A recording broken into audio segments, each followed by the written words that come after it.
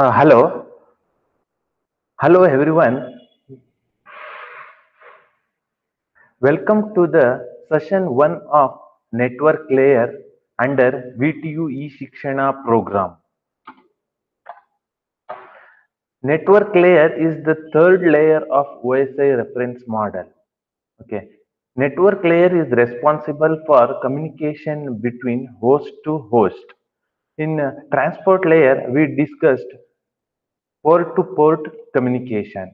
In network layer, the communication takes place between end system and it is a IP based communication, IP address based communication. Okay. Network layer is the third layer in OSI reference model, and network layer deals with communication between devices, that is end system.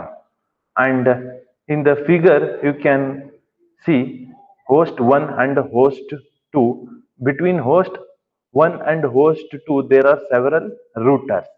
So, and if you want to send data from host 1 to host 2, you have to find the shortest path, and routing algorithm will be there in a router to find the shortest path between source and destination. Network layer deals with the communication between host, whereas the transport layer deals with the communication between process. Okay, you consider H1 and H2 and several routers between H1 and H2. Right, there are several routers between H1 and H2. This is router 1 and router 2, and this is host 1 and this is host 2. Right. Suppose H1 is sending information to H2. Consider H1 sends information to H2, and what is the role of network layer in communication between two hosts? Network layer provides IP address, and IP address is unique. Every device in the system will have IP address. IP address is used to identify device in the internet or in the network. If the network is too large, the network is divided into different subnets. You can consider this is one subnet, and this is another subnet. Okay, and every subnet will have its own address, and in subnets there will be several hosts. You have to identify the host. For that, IP address is required. Network layer provides IP address, transport layer provides port address, right?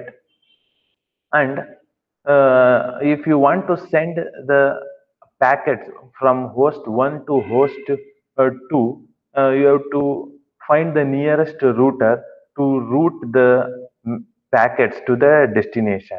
The function of router is routing and forwarding the packet. The network layer in H1, see, the network layer in H1 takes segment from the transport layer in H1. The network layer in H1 takes segments from the transport layer in H1, encapsulates each segment into a datagram, that is network layer packet. Here, we deal with packets. In the network layer, we deal with packets. In data link layer, we deal with frames, and in physical layer, we deal with bits. In a transport layer, we deal with segments. And then when it receives a datagram or a packet uh, from the transport layer, it sends that to the nearby router, here R1. At the receiving host H2, the network layer receives the datagram. The network layer receives the datagram from its nearby router R2, extracts the segment and delivers the segment to the transport layer. This is how the communication takes place. In the figure, you can see the host 1 wants to communicate with the host 2, and between host 1 and host 2 there are several routers, and it will find the shortest path from host 1 to host 2 through routers to reach the destination, to reach host 1.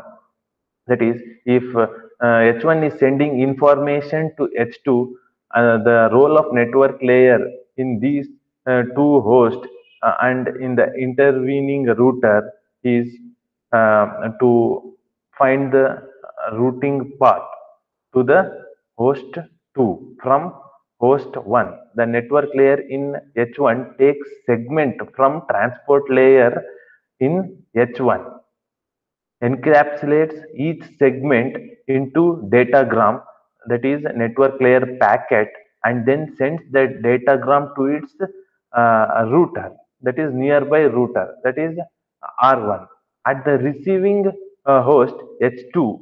At the receiving host, that is H2, the network layer receives the datagram from its nearby router, extracts the transport layer segment, route to, that is, it delivers a segment to the transport layer at S2. The primary role of router is to forward datagram from input links to the output link. This is what the primary goal of router. The primary goal of router is to forward datagram from input link to output link. Okay. Now, network layer, coming to the introduction of a network layer, that is, it is a third layer of OSI model, and layer 3 in the OSI model is called network layer. Network layer manages options relating to host and network addressing, managing subnetworks and internetworking. See, in OSI reference model, there are 7 layers. Third layer is the network layer, right? The network layer manages options pertaining to host and network addressing, managing subnetwork and internetworking. In the last slide, we saw how the communication takes place between two hosts. Between two hosts, there are several routers, and router will forward the packet to the destination, right? And the network layer is responsible for routing the packets. That is, network layer manages options pertaining to host and network addressing, right, managing subnetworks and internetworking. So in a network layer, the communication takes place between two hosts, and for every host IP address will be there, and network layer provides IP address for every network. Address will be there. If the network is too large, you have to divide the network into different subnets, and for each subnet different address will be there, and you can communicate within network also, and you can communicate between networks and between subnetworks. For all these activity, network layer is very much important. And network layer takes the responsibility for routing packets from source to destination or outside a subnet. So network layer is responsible for routing packets from source to destination within or outside a subnet. If the network is too large, you have to divide the network into different subnets, because if the network is too large, it is difficult for the administrator to manage. That's why you have to divide the network into subnets, and for each subnet ID will be there, subnet ID will be there, and in the IP address you can identify two parts. One is host ID, another one is the network ID. If you get the IP address, then easily you can identify the network ID and the host ID, in which network that particular host is located. And network layer has two important functions, that is forwarding and routing. Network layer is responsible for forwarding and routing the packets, and network layer takes the responsible that is responsibility for routing packets from source to destination, right? And the network layer provides IP address. With using IP address, you can identify the network ID and the host ID, right? and two different subnets may have different addressing schemes or non-compatible addressing types. You all know there are different types of address: unicast address, multicast address, broadcast address, and different types of IP, that is IPv4 and IPv6. Two different subnet may be operating on different protocols, that is IPv4 or IPv6, which are not compatible with each other. And network layer has the responsibility to route the packet from source to destination, mapping different addressing schemes and protocols. Network layer plays very important roles in delivering the packet between two hosts. So IP address plays very important role in identifying the device in the network. Right. Next, coming to the network address, in network address, there are different types of addressing. That is, one is unicast, that is one to one. That is, unicast means destined to one host.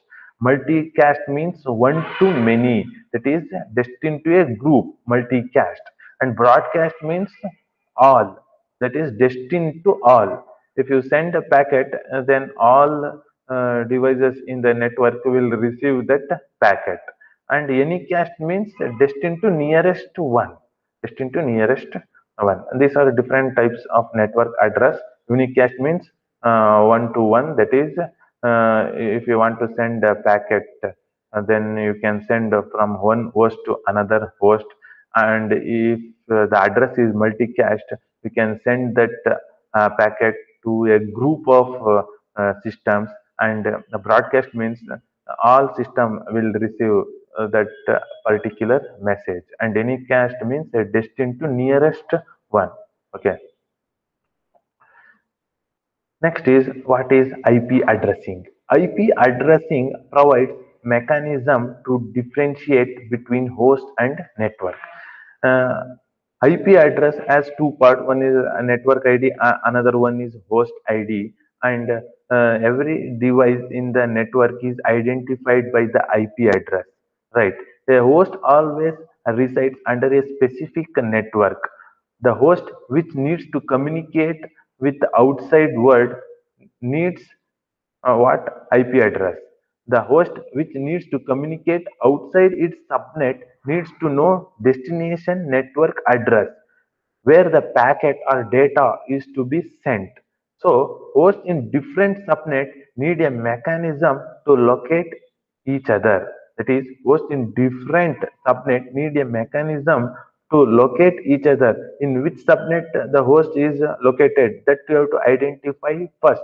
So IP address plays very important role in identifying the host, in identifying the system, in identifying the device in the network. So IP address provides mechanism to differentiate between host and network, because in IP address you will get network ID and the host ID. IP address is a 32-bit address, right?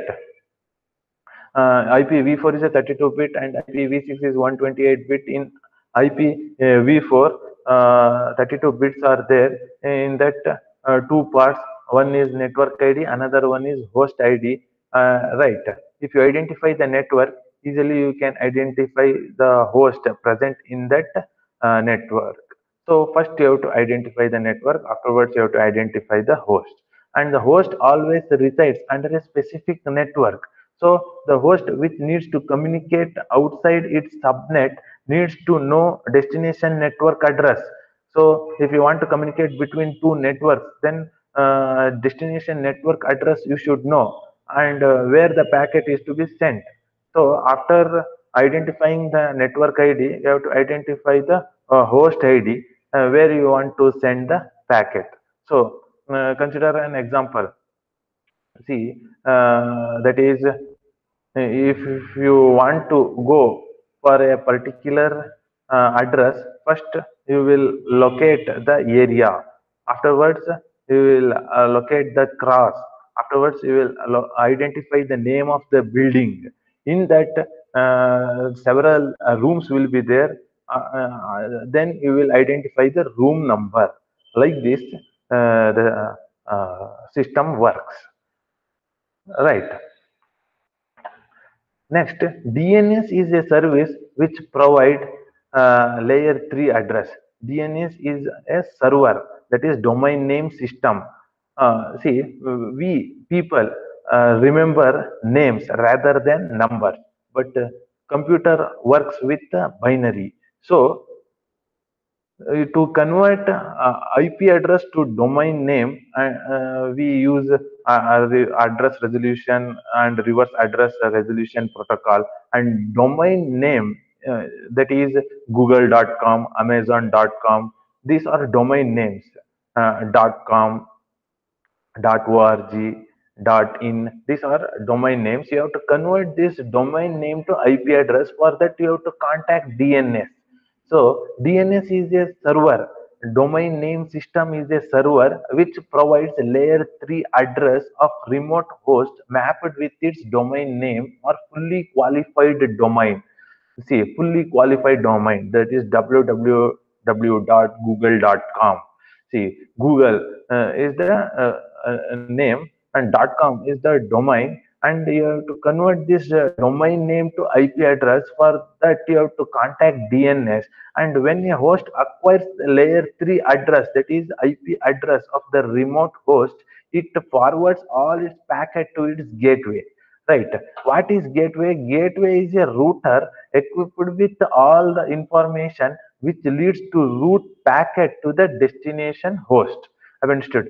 See, if you want to send a packet from source to destination, you have to identify the path. Afterwards, you have to maintain that path, and the packet will take that path to reach the destination. So router maintains a routing table. In that there is several paths for the destination. You have to identify the shortest path, and routing algorithm plays a very important role in identifying the shortest path between source and destination, right? And gateway is a router equipped with all information which leads to route packets to the destination, right? So you have to contact DNS to get the IP address, because computer works with binary. You have to convert the domain name to IP address. Using IP address, you can identify network ID and the host ID, right? When you get the IP address, you can forward packet to that particular address. To identify the path, router is required. In router, routing algorithm will be there, okay, which identifies the shortest path. DNS is domain name system, which converts, which is used to get the IP address, right? And next is network service model. What is this network service model? See, the network service model defines the characteristics of end-to-end transport of packets between sending and receiving end system, between sending and receiving end system. It also provides services like guaranteed delivery, right? Guaranteed delivery with bounded delay, in order packet delivery, guaranteed minimum bandwidth, guaranteed maximum jitter, and security services. So the network service model defines the characteristic of end-to-end transport of packet, that is end-to-end transport of packets between sending and receiving end system. I've understood. See, between source and destination, there are several routers, and you have to find the shortest path between source and destination. And that shortest path you have to reach within a specified amount of time.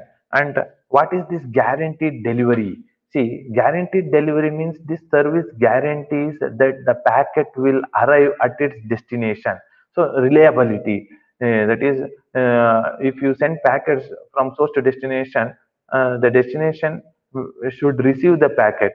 That is, it gives guarantee that the packet will reach the destination. The packet will eventually arrive at its destination. This is what guaranteed delivery. Uh, okay. And what is guaranteed delivery with bounded delay? That is within a specified time, the packet should reach the destination. That is, this service not only guarantees delivery of the packet, but delivery within a specified host to host delay bound. For example, within 100 millisecond, you have to send the packet. The delay should not be more. Latency should not be more.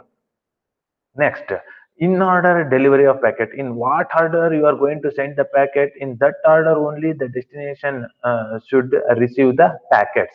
This service in order packet delivery guarantees that packet arrive at destination in the order that they were sent. In the order that they were sent, and guaranteed minimum bandwidth. See, minimum bandwidth means for every link there is a bandwidth, that is speed 1 Mbps, 2 Mbps, like this. The network layer service emulates the behavior of a transmission link of a specified bit rate between sending and receiving host. So a link has bandwidth, and the bandwidth should be a minimum. That is, with the minimum bandwidth, you have to send the packet from source to destination. You should not demand for high bandwidth. Okay. As long as the sending host transmits bits at a rate below the specified bit rate, then no packet is lost, and each packet arrives within a prescripted, that is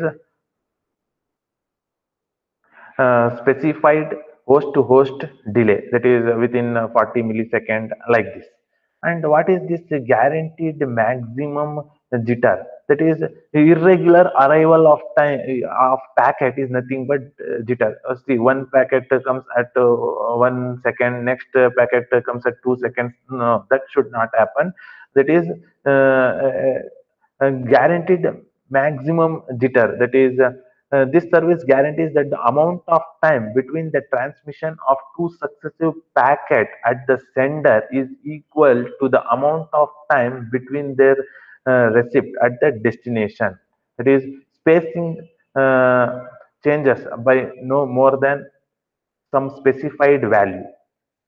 Okay, minimum bandwidth, maximum jitter, and security services, that is encryption and decryption. These are some of the services provided by the network layer. That is guaranteed delivery. The packet should reach the destination, and guaranteed delivery with bounded delay. That is, it should reach the destination within the specified amount of time. In order packet delivery, that is the packet should arrive at the destination in the order, in what order they have sent. And guaranteed minimum bandwidth should be utilized by the link, and maximum jitter, and security services, encryption and decryption will be there. At sender side encryption, at receiver side decryption takes place. And routing the packets. What is this routing the packets? When a device has multiple paths to reach a destination, it always sets one path by uh, preferring it over other. See, if there are multiple paths, you have to identify a single path which is shortest path for that particular destination. So routing algorithm plays very important role for identifying the shortest path, and this selection process is termed as a routing. So routing is done by special network device called routers, or it can be done by means of software process, that is routing algorithm. And a router is always configured with some default route. It is configured with some default route, and that particular path is set in the router. That is considered as the default route. A default route tells the router where to forward a packet if there is no route found for specific destination. Otherwise, it will calculate the shortest path dynamically. Otherwise, a static route will be there, and a default route will be there if there is no specific path for that destination. A default route is set. So, routing the packet plays very important role. It is handled by the router in the network, and to send the packet from source to destination, multiple paths will be there, and you have to identify the shortest path, and this is done by the router. Sometimes a routing algorithm will take care of this. And in case there are multiple paths existing to reach the same destination, router can make decision based on the following information. See, if there are multiple paths between source and destination, the router will identify the shortest path based on op count, bandwidth, metric, prefix length, and delay. So, what is this hop count? See, hop count means that is, it refers to the number of devices, usually routers, that a piece of data travels through. That is hop count. Number of devices you have to uh, uh, you have to pass to reach the destination. That is, each time that a packet of data moves from one router to another, say the router of your home network to one just outside your country line, that is considered as one hop. If you reach one router, then one hop. If you reach two routers, then two hops. Like this. That is the number of devices usually that a piece of data travels through. Number of devices means routers. If there are two routers, then two hops. If there are three routers between the host and destination, then that is three hops. Next, what is this bandwidth? See, bandwidth means in computer network, the bandwidth is the maximum rate of data transfer across a given path. The bandwidth means a maximum rate of data transfer across a given path. Bandwidth may be characterized as a network bandwidth, data bandwidth, or digital bandwidth. So, bandwidth also plays very important role to identify the shortest path. That is, number of data, that is a maximum rate of data transfer across a given path. Next is what is a metric. See, metric means router metrics are measured using router, that is a router metrics or metrics used by a router to make routing decision. A metric is typically one of many fields in a routing table. That is a cost for every link. There will be a cost that is considered as a metric. Router metric helps the router to choose the best route among multiple routes to a destination. That is, for every route there will be a cost. Based on that, you have identified the shortest path. Okay, that is, it is a value that is assigned to an IP route. A metric is a value that is assigned to a IP route. And the prefix length, that is, prefix means in IPv4, the prefix means it is a network portion. The prefix of the address can be identified by a dotted decimal net mask, commonly referred to as a subnet mask. Right. And what is this delay? Delay is latency. Delay means um, it specifies the latency for a bit of data to travel across the network. So these are some of the information the router will consider to identify the shortest path from source to destination. That is hop count, bandwidth, metric, prefix length, and delay.